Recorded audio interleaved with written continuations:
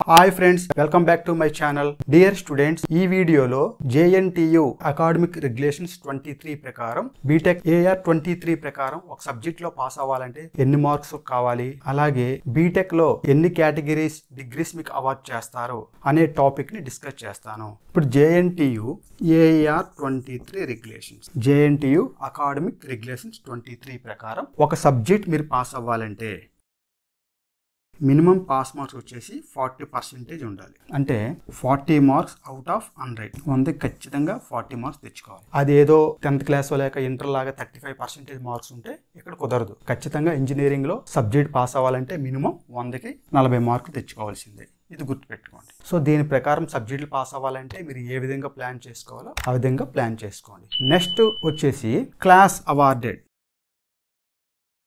అంటే B.Tech లో course complete అయిపోయిన తర్వాత ఫస్ట్ క్లాస్ విత్ డిస్టింక్షనా, ఫస్ట్ క్లాసా, సెకండ్ క్లాసా లేదా పాస్ క్లాసా అనే 4 కేటగిరీలుగా డివైడ్ చేసి మీకు సర్టిఫికెట్ అనేది అవార్డ్ చేయడం జరుగుతుంది. అంటే first category first class with distinction, okay. Second category first class, third category second class and fourth category pass class.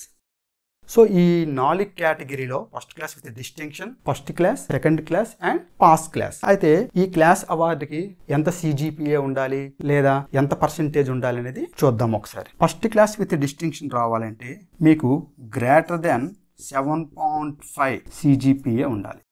ఎంత ఉండాలి? ఫస్ట్ క్లాస్ విత్ డిస్టింక్షన్ రావాలంటే మోర్ దెన్ 7.5 cgpa ఖచ్చితంగా మెయింటైన్ చేయాలి. అలాగే ఈ ఫస్ట్ క్లాస్కి వచ్చేసరికి 6.5 కన్నా ఎక్కువ ఉండాలి అండ్ లెస్ దెన్ 7.5 cgpa ఉండాలి. అంటే 7.5 కన్నా తక్కువ ఉండి 6.5 కన్నా ఎక్కువ ఉండాలి అని అర్థం. నెక్స్ట్ సెకండ్ క్లాస్కి వచ్చేసరికి 5.5 కన్నా ఎక్కువ ఉండాలి, అలాగే 6.5 కన్నా తక్కువ ఉంటే సరిపోతుంది. 5.5 అండ్ 6.5 కన్నా తక్కువ ఉంటే సరిపోతుంది. నెక్స్ట్ కేటగిరీ పాస్ క్లాస్కి వచ్చేసరికి greater than are equal to 5 and less than 5.5.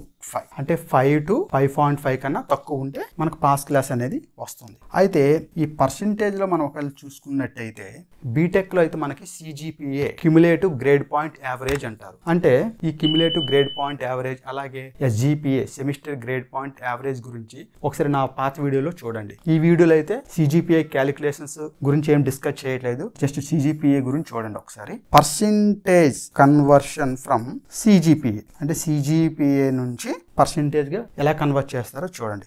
As for AR-23 ప్రకారం అయితే ప్రెజెంట్ JNTU స్ట్రక్చర్ ప్రకారం మీ పాస్ పర్సెంటేజ్ ఈక్వల్ టు మీకు వచ్చిన cgpa మైనస్ 0.5 ఇంటూ 10. ఇది వేస్తే మీకు పర్సెంటేజ్ అనేది వస్తుంది. సో దీన్నే పర్సెంటేజ్ కన్వర్షన్ అంటారు. Percentage equal to cgpa minus 0.5 into 10 వేస్తే సరిపోతుంది. అయితే ఫర్ ఎగ్జాంపుల్ ఏదైనా ఒక ఎగ్జాంపుల్ తీసుకుందాం. మనకు 6.9 cgpa వచ్చింది అనుకుందాం. బట్ పర్సెంటేజ్ ఎంత అవుతుంది? 6.9 మైనస్ 0.5 ఇంటూ 10తో మల్టిప్లై, అప్పుడు ఎంత అవుతుంది? 6.4 ఇంటూ 10 అంటే 64%. సో పర్సెంటేజ్ ఎంత వచ్చింది? 64% మాత్రమే. సో cgpa 6.9 పర్సెంటేజ్కి వచ్చేసరికి 64 వచ్చింది. చాలా మంది స్టూడెంట్స్ ఇక్కడే కన్ఫ్యూజ్ అవుతుంటారు. ఈ డైరెక్ట్ గా 6.9 cgpa వస్తే 69% అని అనుకుంటారు. ఇది రాంగ్. ఇది సో ప్రతి యూనివర్సిటీకి కన్వర్షన్ ఫార్ములా ఉంటుంది cgpa నుంచి పర్సెంటేజ్ కి. ఒక్కొక్క యూనివర్సిటీకి మేబీ ఈ ఫార్ములా వేరీ అవ్వచ్చు, బట్ అన్ని యూనివర్సిటీలు ఎవరైనా AICT రూల్స్ గానీ UGC రూల్స్ గానీ పాటిస్తారు. ఏదేమైనా గానీ JNTU AR-23 ప్రకారం అయితే ఇది ఫార్ములా. మీకు వచ్చిన cgpa మైనస్ 0.5 ఇంటూ 10 వేస్తే సరిపోతుంది. సో డియర్ స్టూడెంట్స్, ఇక నుండి అయినా మీకు వచ్చిన cgpa అది పర్సెంటేజ్ కాదు. cgpa నుండి పర్సెంటేజ్ కావాలంటే there is a conversion formula. Okay, ఇది అందరూ గుర్తుపెట్టుకోండి. ఇక నుండి ఎవరూ కన్ఫ్యూజ్ అవ్వకండి. ఈ cgpa నుండి పర్సెంటేజ్ కన్వర్షన్ చేసిన తర్వాత ఫస్ట్ క్లాస్ విత్ డిస్టింక్షన్ రావాలంటే ఈ cgpa పర్సెంటేజ్ కన్వర్షన్ ప్రకారం ఫస్ట్ క్లాస్ విత్ డిస్టింక్షన్ కి అయితే మోర్ దెన్ 70% ఉండాలి. అండ్ సిమిలర్లీ ఫస్ట్ క్లాస్ కావాలంటే 60 to 70% కన్నా తక్కువ ఉండాలి. అలాగే సెకండ్ క్లాస్ రావాలంటే 50 to 60% మధ్యలో ఉండాలి. అలాగే పాస్ క్లాస్ కావాలంటే లెస్ దెన్ 50% ఉండాలి. Okay, so first class with distinction more than 70, first class 60 to 70 మధ్యలో ఉండాలి, సెకండ్ క్లాస్ 50 to 60 మధ్యలో ఉండాలి. సో డియర్ స్టూడెంట్స్, ఇక్కడ ఇంకొక ముఖ్యమైన విషయం ఏంటంటే మనకి ఎవరికైనా ఫస్ట్ క్లాస్ విత్ డిస్టింక్షన్ రావాలంటే ఖచ్చితంగా బ్యాక్లాగ్స్ అనేవి ఉండకూడదు. అంటే మీరు ఎటువంటి సప్లిమెంటరీ ఎగ్జామ్స్ రాయకూడదు. అంటే ఫస్ట్ క్లాస్ నుంచి మీ ఫైనల్ ఇయర్ వరకు సింగిల్ అటెంప్ట్లోనే మీరు పాస్ అవ్వాలి. మీకు ఎప్పుడైనా ఎక్కడైనా ఏ ఒక్క బ్యాక్లాగ్ ఉండి మీకు 70% కన్నా ఎక్కువ వచ్చినా ఫస్ట్ క్లాస్ విత్ డిస్టింక్షన్ అని ఇవ్వరు, కేవలం ఫస్ట్ క్లాస్ అనే ఇస్తారు.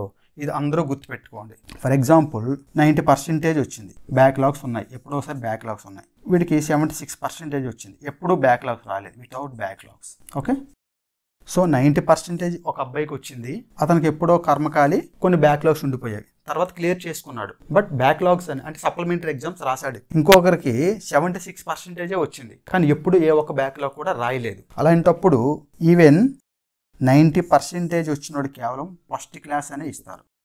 వీడు 76 వచ్చినోడికి ఫస్ట్ క్లాస్ విత్ డిస్టింక్షన్ అని ఇస్తారు. ఎందుకంటే ఇది ఎక్కడ కూడా సింగిల్ బ్యాక్లో కూడా రాలేదు, ఫస్ట్ అటెంప్ట్లోనే కంప్లీట్ చేశాడు. సో డియర్ స్టూడెంట్స్, ఈ చిన్న డిఫరెన్స్ మీకు అర్థమైందని నేను భావిస్తున్నాను. మీలో ఎవరికైనా ఫస్ట్ క్లాస్ విత్ డిస్టింక్షన్ రావాలనుకుంటే ఎప్పుడు కూడా సింగిల్ బ్యాక్లో కూడా రాయకూడదు. సప్లిమెంటరీ ఎగ్జామ్స్ రాయకుండానే సింగిల్ అటెంప్ట్లో మీరు పాస్ అవ్వాలి. కొన్ని MNC కంపెనీలు, కొన్ని ప్రెస్టీజియస్ కంపెనీలు కేవలం ఫస్ట్ క్లాస్ విత్ డిస్టింక్షన్ ఉన్న వారికి రిక్రూట్ చేసుకుంటాయి, వాళ్ళనే ప్రిఫరెన్స్ ఇస్తాయి. అలాంటి సందర్భంలో మీకు ఎంత పర్సెంటేజ్ ఉన్నా సరే సప్లిమెంటరీ ఎగ్జామ్స్ రాసినట్టయితే అలాంటి కంపెనీలో మీరు అవకాశాన్ని కోల్పోతారు. సో ఈ విధంగా మీరు ప్లాన్ చేసుకోండి. డిస్టింక్షన్ రావాలంటే ఏం చేయాలి, ఫస్ట్ క్లాస్ రావాలంటే ఏం చేయాలి, దాని ప్రకారమే mid exams and similarly end semester exams జాగ్రత్తగా రాసుకోండి.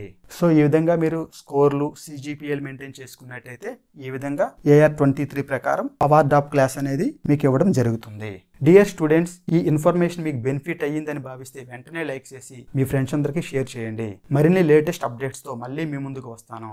ఫ్రెండ్స్, మనం గతాన్ని మార్చలేము, కానీ భవిష్యత్తుని మార్చగలము. Thanks for watching.